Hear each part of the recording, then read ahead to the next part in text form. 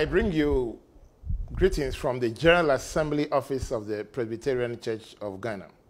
My name is the Right Reverend Professor Joseph Obiri Yeboah Mante, the Moderator of the General Assembly of the Presbyterian Church of Ghana. I would like to just share with you today a simple Easter message. Now, for us as Christians, this week has been a very, very important week for us. It's perhaps the most important week of the Christian calendar. And why do I say this? I say this because the reason for which Jesus was born is shown during this particular week. During this week, from Monday to Friday, we reenact the passion of our Lord and Savior Jesus Christ, where he suffered so much for us, from betrayal to Gethsemane to the cross. He suffered so much for us. He died. But then, when he died on Friday, that did not end there. He also resurrected on Sunday. I just want to share with you just a few points about our celebration of this Easter.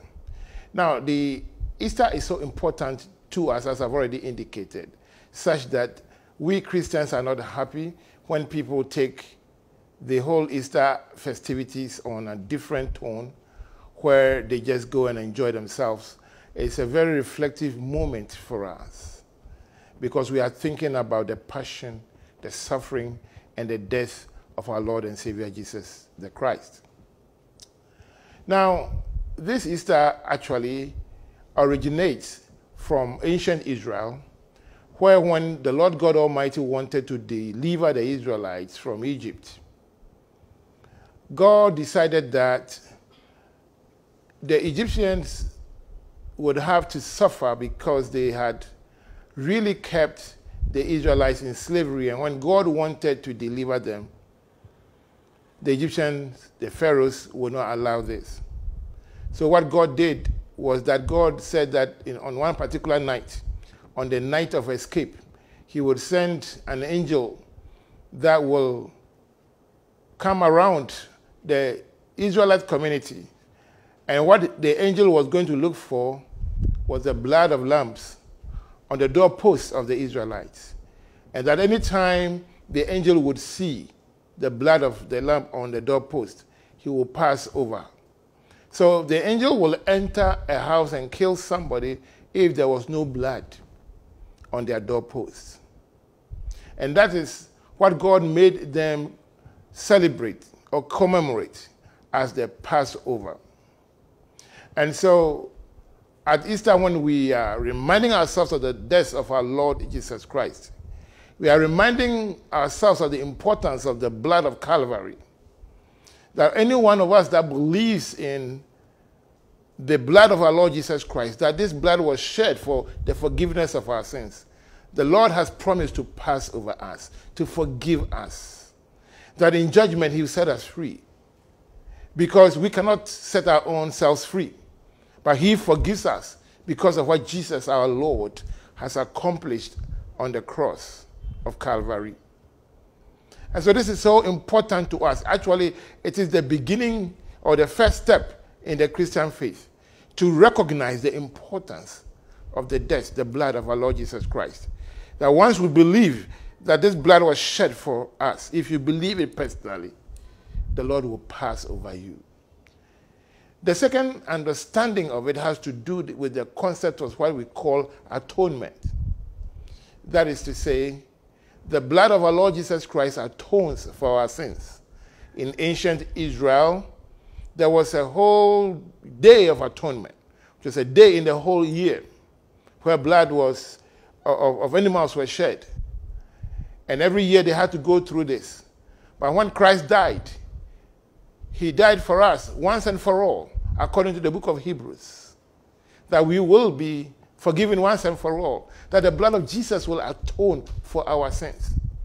That because of this death of our Lord Jesus Christ, our sins have been atoned for. Because without the shedding of blood, there is no forgiveness of sins.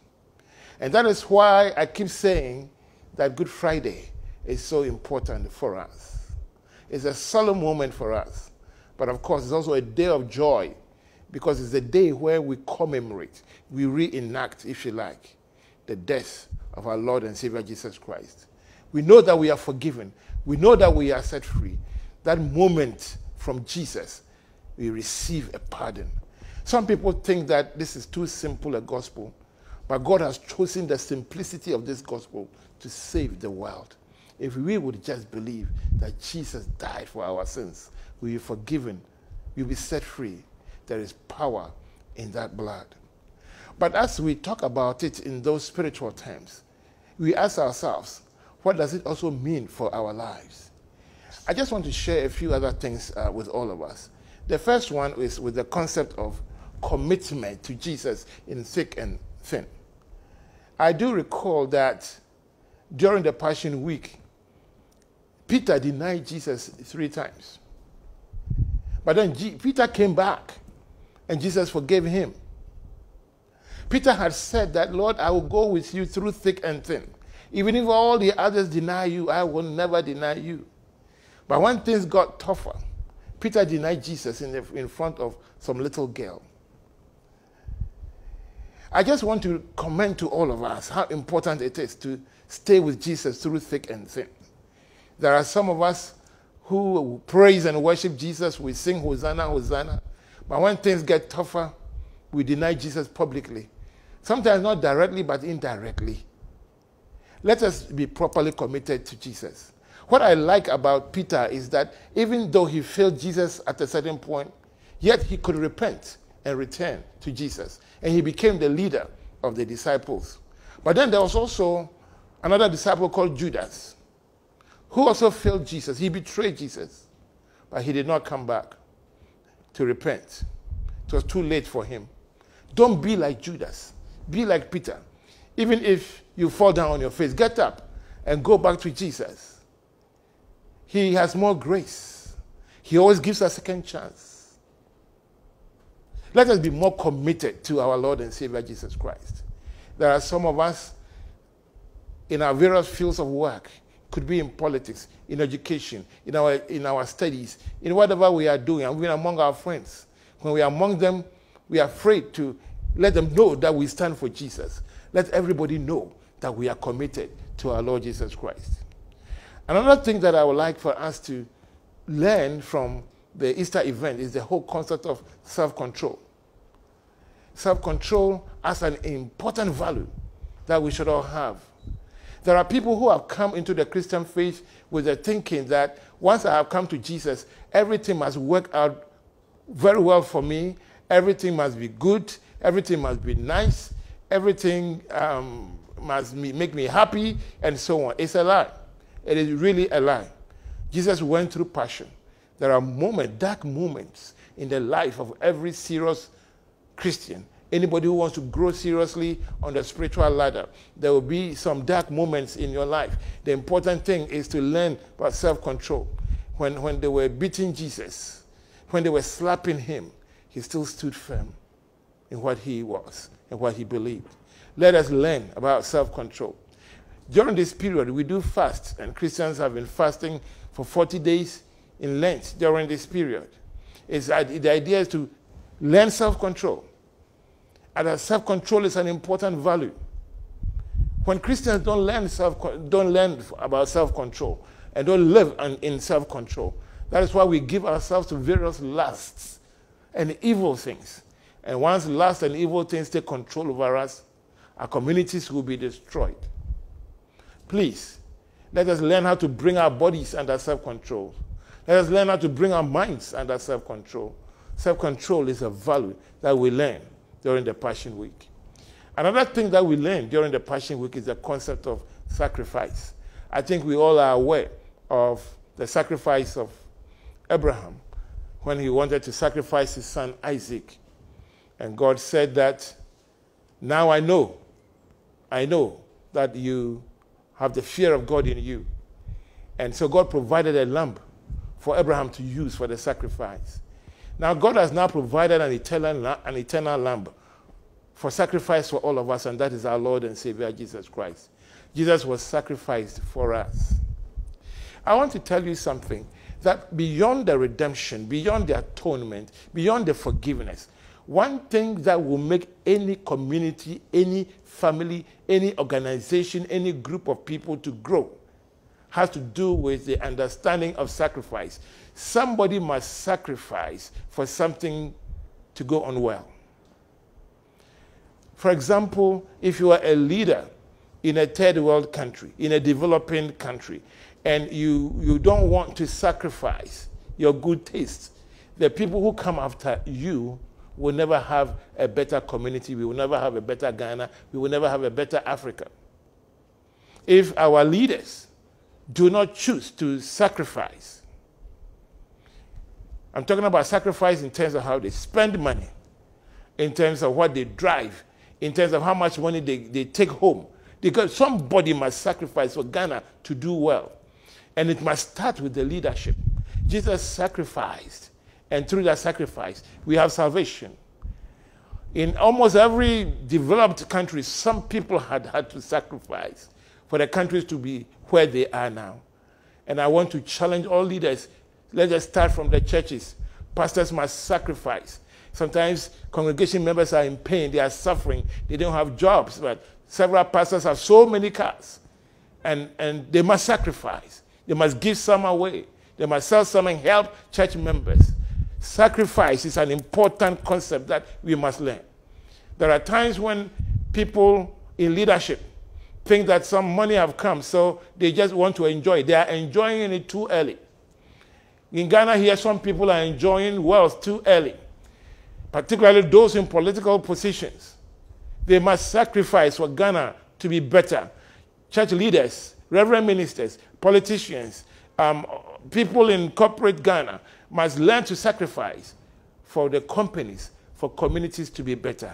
I plead with Ghanaians. I plead with all leaders.